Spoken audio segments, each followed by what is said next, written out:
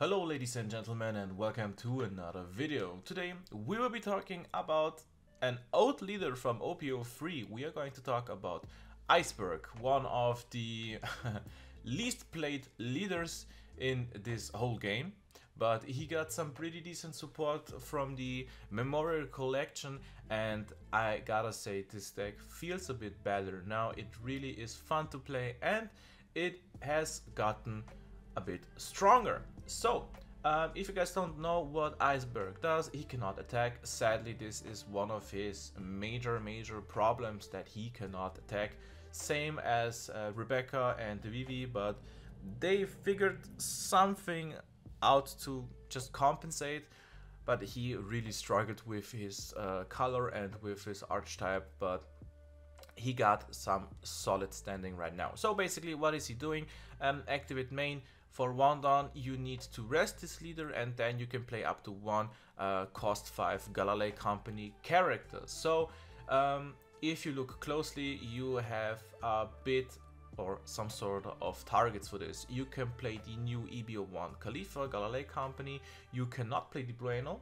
Just keep that in mind. You have the old OP03 cards, all of them are Galilei. You have the Khalifa. You would not play Kokoro because she's not even a Galilei as well. You have the Tidestone, you have the Poly, you have the Rob Lucci card. These are your hits, and you cannot play the Bueno card. This is pretty important because you cannot play this card like on Dawn 1, play him and get something from your hand. This would be a bit too fast and too strong. He is just a water 7th character, so you want to play Bueno from your hand, basically. But what is the plan exactly in this deck? You really need to see the stage card. The stage card is your bread and butter, and if you have the stage card early on, this deck is like at 100% power. But if you do not see this card, you are at like 30% power, because this is really hard. So honestly, if you play this deck, try and mulligan for the stage card, or at least one of your Kokoros to try and find the stage card. It is that important because you can ramp a Dawn every turn. And the general idea is to have something like your kit early on, to have a blocker if you really need it, but you need his effect. You can actually just Dawn minus something, either with your effect or with the character's effects, to get to play Dawn -1 to get the Dawn active back. And you also have the Galilei Company stage card, so with kit in combination you could just Dawn -2 every turn and be on par with your enemy. Then we have some pretty strong purple cards. We are playing, of course, the infamous Poly from the Water 7 type. You really want to have him in your deck. 3 is alright, you don't really need 4, but you really want to see something like the Hitokiri Kamazo, because if you don't minus something, you can actually KO something with a cost of 2. This could be any baby blocker, this could be some 0 cost, whatever, not 0 cost, 0 power, 1 cost, whatever it may be. This is pretty strong.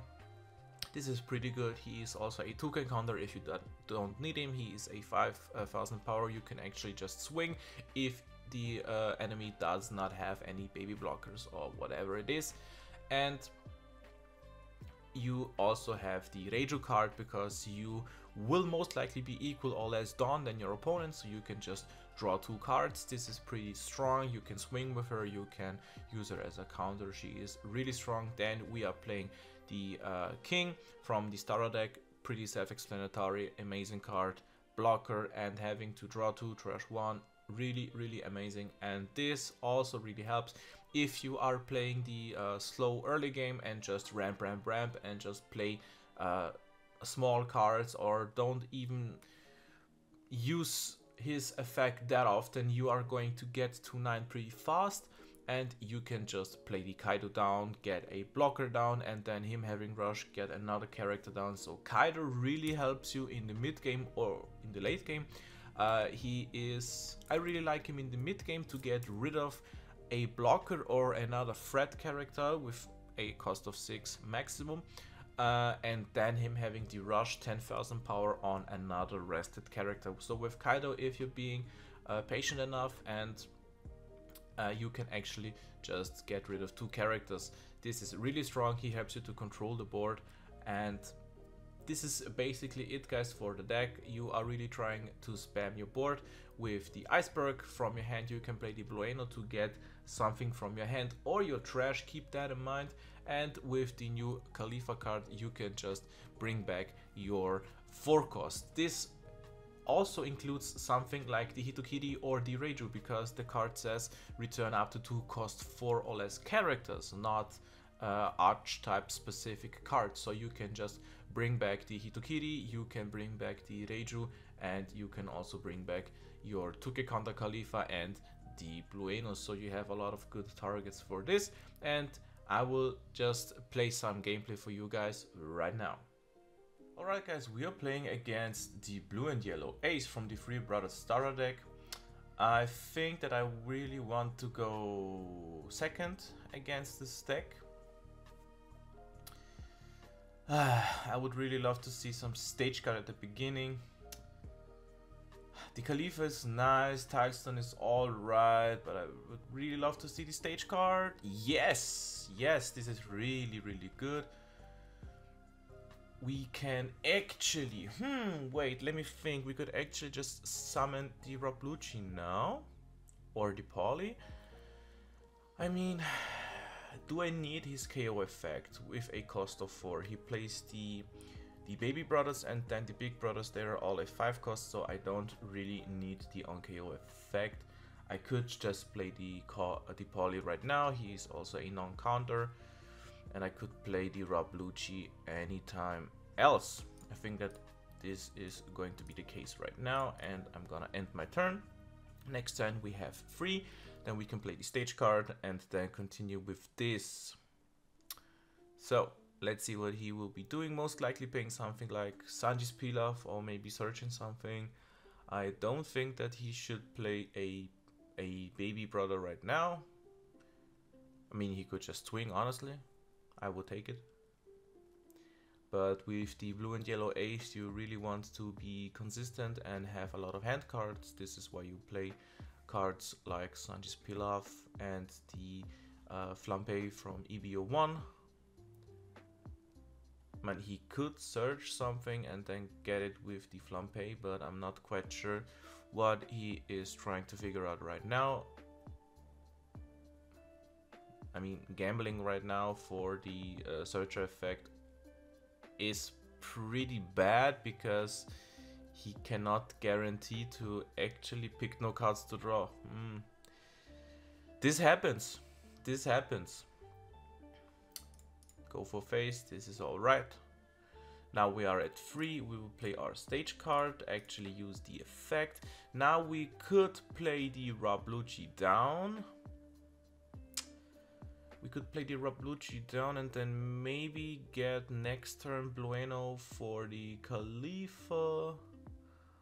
Let's see, let's see. I think that we should now play the Bueno and attack with our Poly.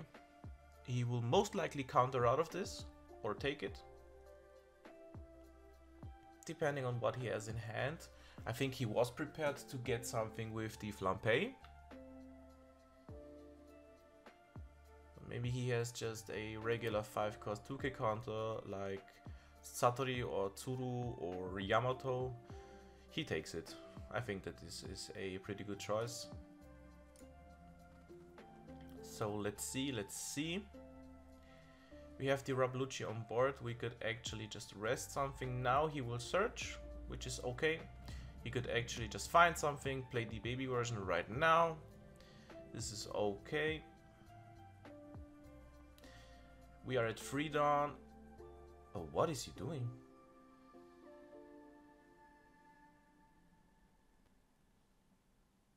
Why would you do this? I mean, he can just put down a trigger, but you really should use the Hyorid to actually place another brother at the top to actually summon him. This is not optimal what he's doing. honestly. But I'm not going to waste so much counter for this, so I'm gonna take it. This does hurt a bit, but I need my cards. So we are now at 5. I think the most logical thing would be to play down the kit. And then get a down back to actually play one of our characters for free, and then we can swing. So we should play the kid right now, activate his effect. Then we should, what should we do? I think that we could, do we need another poly to rest a 4 cost? I'm not quite sure, I really am not sure. So just play him, get the down back, attach this later on. We should not rest anything, so we are just going 6 for face straight. Pardon me. He does counter with Makino, okay, and now we can just swing for 7. He will most likely take it. I mean, maybe he's going to block it if this is a certain brother. He does not. He just placed this card at the top of his life with Hiyori and now has it back again. I mean, most likely he's just trying this deck out. Or maybe he's just having really bad luck.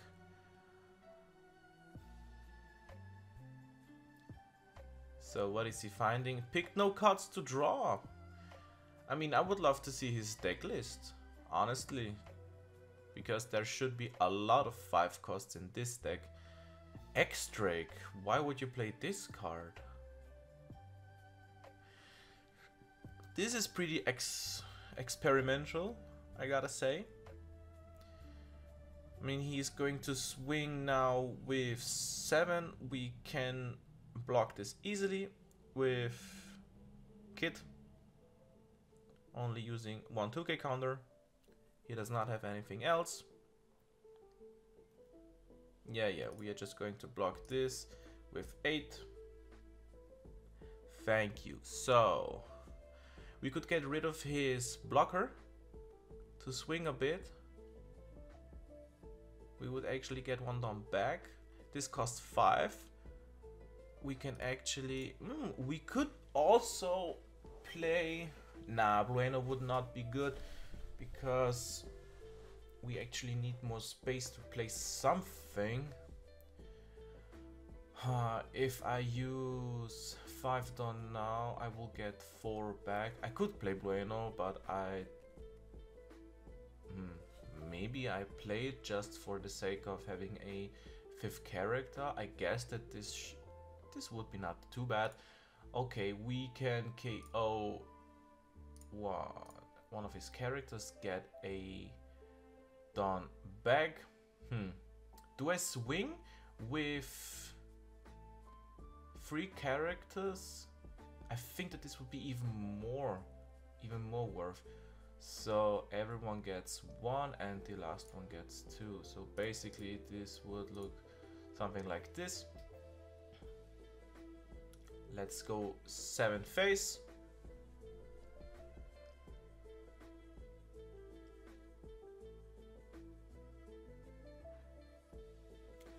He is thinking, he really is thinking. He has 7 cards in hand, most likely could be doing anything. Countering out of this. Alright, let's make this also a 7th face. He takes it, and now we can go 8 for face. We do not need to use his effect. I could have used his effect to actually rest the X-Drake, but getting rid of him completely to be able to go to face, my god, what is he? Why would you do? Okay, I am not going to say anything, but this does not look really good for my opponent right now. He's playing 1 ace down, having rush.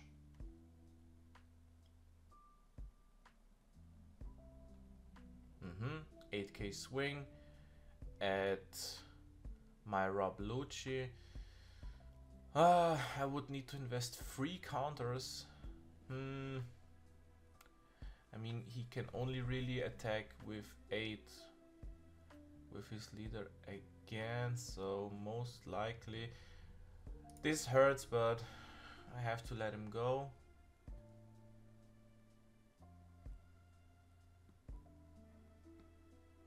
He goes 6. Now I will block this as well.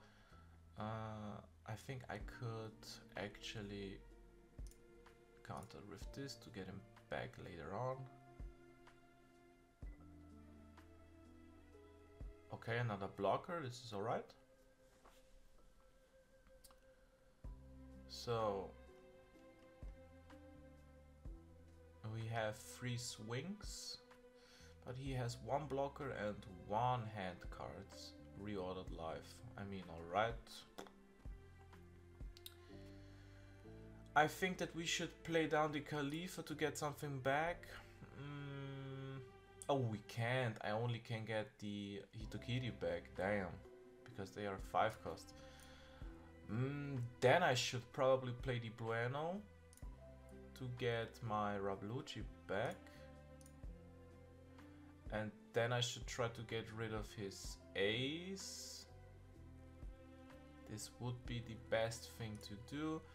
Alright, let's play him. Then play the Lucci back again. Now we should... What should we be doing? I mean, I could... I could swing with the poly, with one of them, and then just try to get rid of them to play a tilestone to have active characters. But I would lose counter power. I think that this is not ideal. So he is a 6 cost with a blocker. Let's just try and do something like this. He will either let ace go or block with Viola.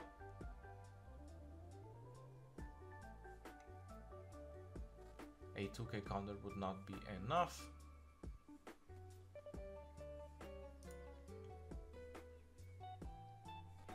He does not block, he lets go of ace. Alright. I mean, I do not need the Dawn. I just cannot use them. The only thing...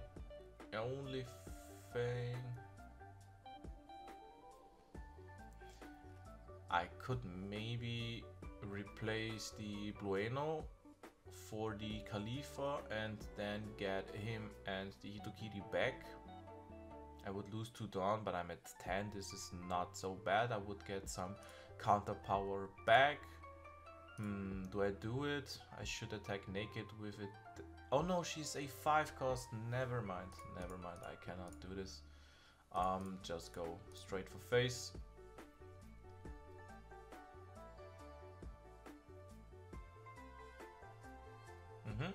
Alright, he has just 2 life left, nothing on the board, 1 card.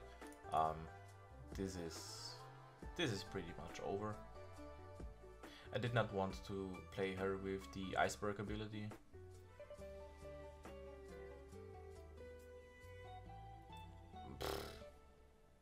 Alright. Nah, I will just keep this for whatever he is going to play. A blocker, alright. He goes 7. I will counter this with Bueno and Tilestone. And he will probably play another rush ace, yes, but this is no big deal. He would just take one of these, I guess. This is alright with me. He has 2 life left. I mean, this is more than over. He has no hand card, so I can just go with 5. He has to take it. Then I can go with place up to 1 of...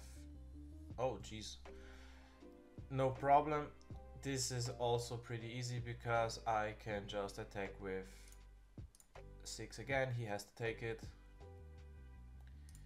And now we have all of our dawn open. He has nothing left. And ultimate finish!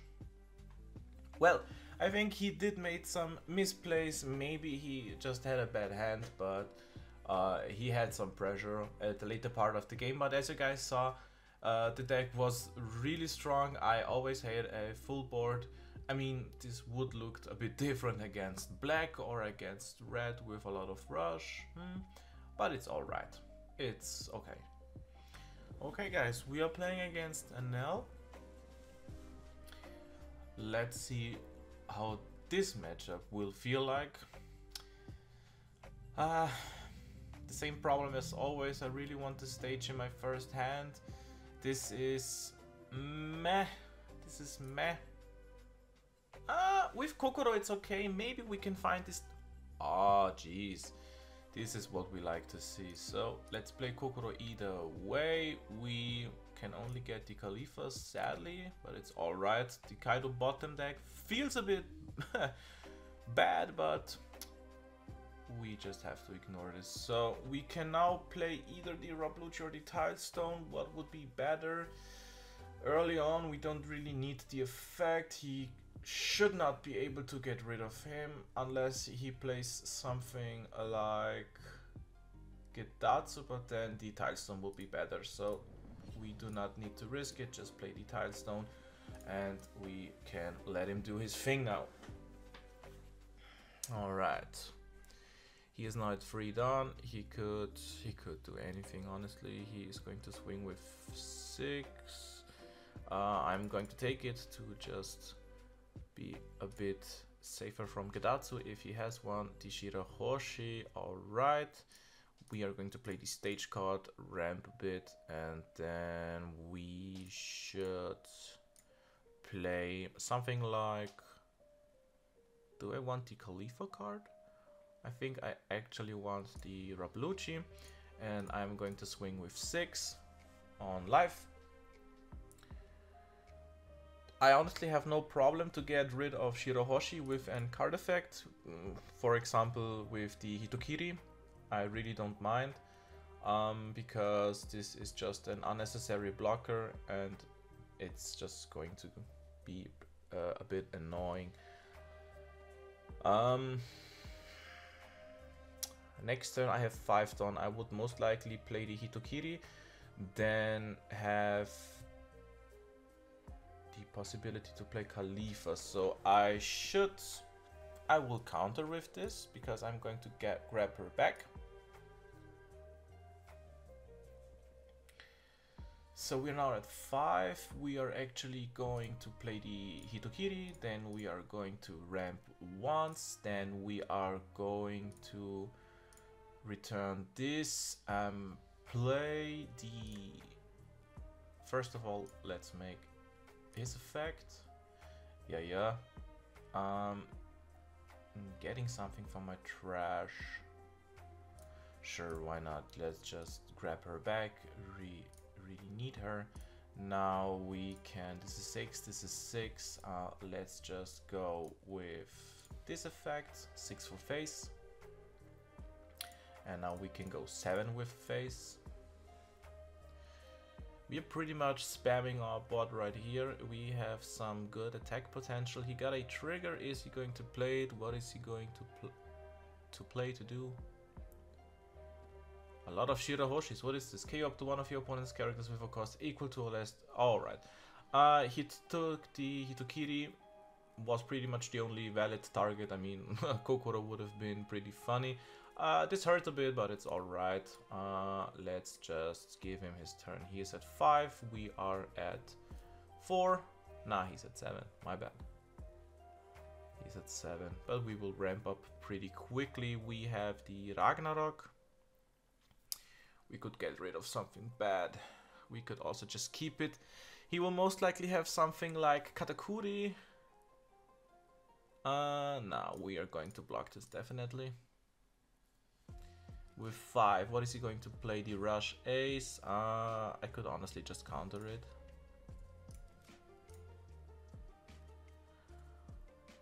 Okay.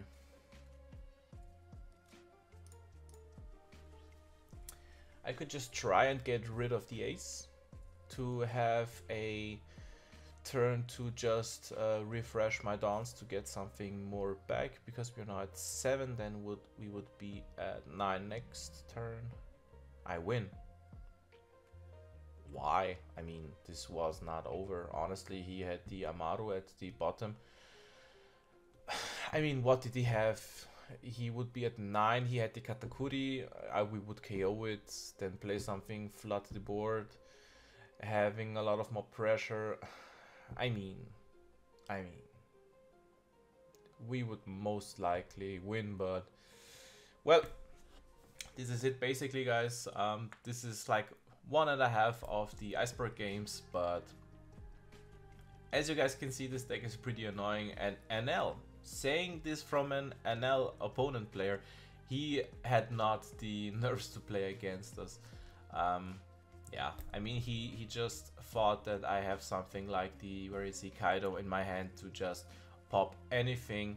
I mean, I could not pop the Katakuri with the Kaido. I would have played the Ragnarok, but I think he knew that, and he just decided to save some time. I guess we would have won. I'm not quite sure, but you guys saw the potential of the deck. I really like it, and I enjoy playing Iceburg as of right now. So if you guys enjoyed this video, please leave a like and subscribe, and I will see you guys in the next video. Peace.